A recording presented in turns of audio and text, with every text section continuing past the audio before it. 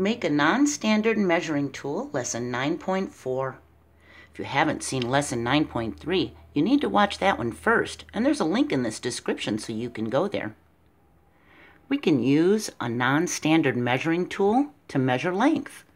We can use any object as a non-standard unit of measure. We could use paper clips, glue sticks, shoes, pencils. We can use anything.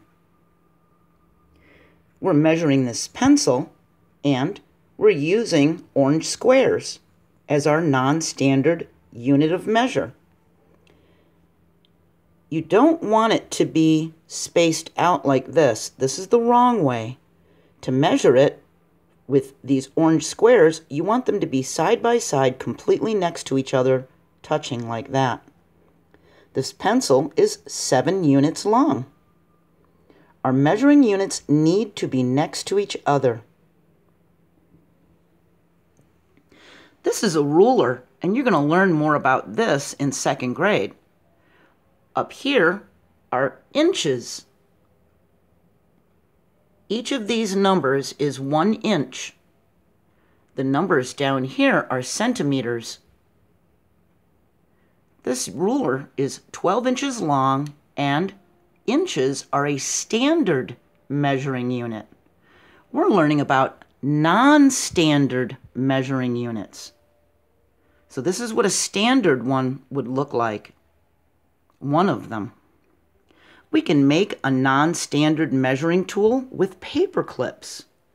You can just get regular office paper clips like this, and we can make a non-standard measuring tool. We link them together so that they make a chain. See? We can count how many units this blue line is. It's 1, 2, 3, 4, 5 paper clips. It's 5 paper clips long. The line is about 5 paper clips long. You can make your own paper clip measuring tool. All you need is a bunch of paper clips, and you can link them together to make a measuring tool. See this bump right here?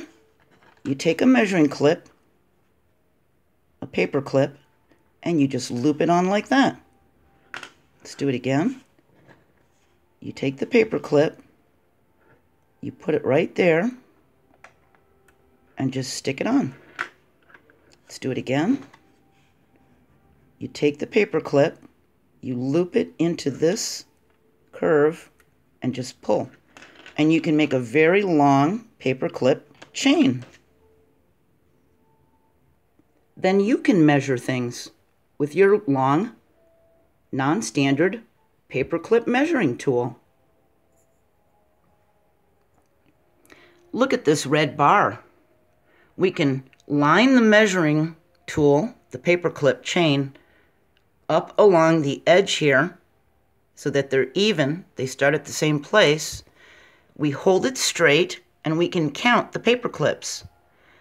There's 1, 2, 3, 4, and almost goes into this one, doesn't it? See how the paper ends here? So it really is about right there. So it's about 4, because it's not 5.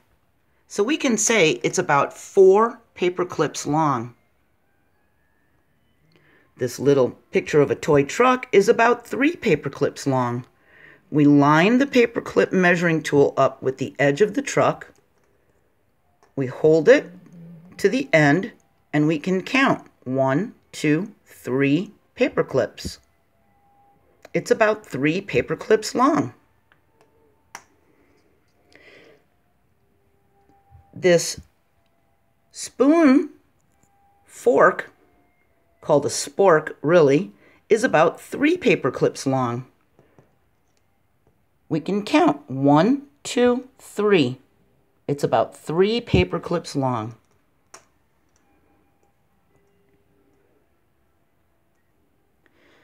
We can make a very long paper clip chain to measure larger objects. Look at how long this one is that I made. Look at that. See how long that is? I made a very, very long one. I could have kept adding more and more and made it even longer. We can measure a chair, a table, a desk, or even a door. We can find how many paper clips long it is. We put the measuring tool at the edge of the object, right at the start. We count how many units to the end of the object, 1, 2, 3. So that red bar is about 3 paper clips long. So you can make your own paperclip measuring tool and measure things around the house and see how many paper clips long they are. Our next lesson is problem solving, measure and compare, lesson 9.5.